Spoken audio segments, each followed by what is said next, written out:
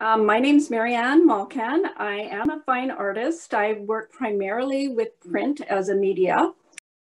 And I have my own little studio downstairs with my press, and I'm creating works all throughout the pandemic.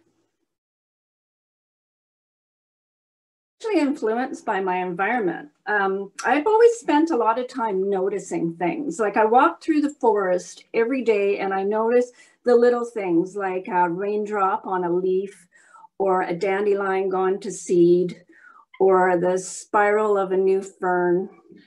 And I notice the impermanent aspect to life through that. And I notice the inherent geometry all around me. And so that translates into my work. My practice really explores the interconnectedness of the natural world as it collides with the way humans perceive it and how they value it. And I'm also influenced by the creative community at large. There's a creative flow when you're working with a group of people that I like to tap into.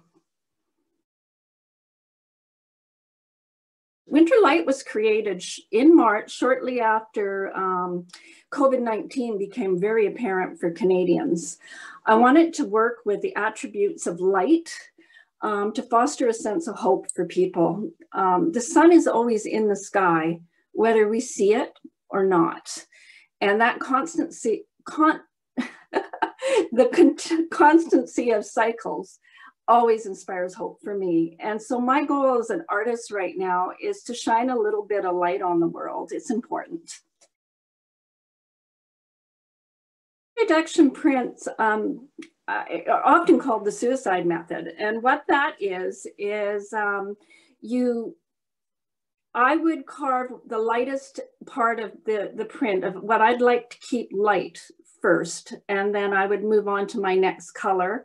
And then, my mid-tones, and then finish with a darker color. And as you carve away from the block as you move through the process. And it's an intricate process. I enjoy the hand carving combined with the mechanical act of printing through the press.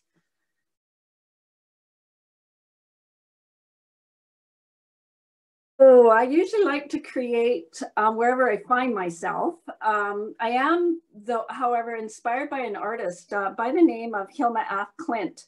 She was an abstractionist, a pioneer in abstraction at the turn of the century. Her work is held in a museum in Sweden, so I would love to see her work live. I'd love to see the scale of her work and perhaps do a residency in the area, and that would be Sweden. My high school teacher taught me to look at art and life through the same lens, that the process of art making is just as important as the final piece of art.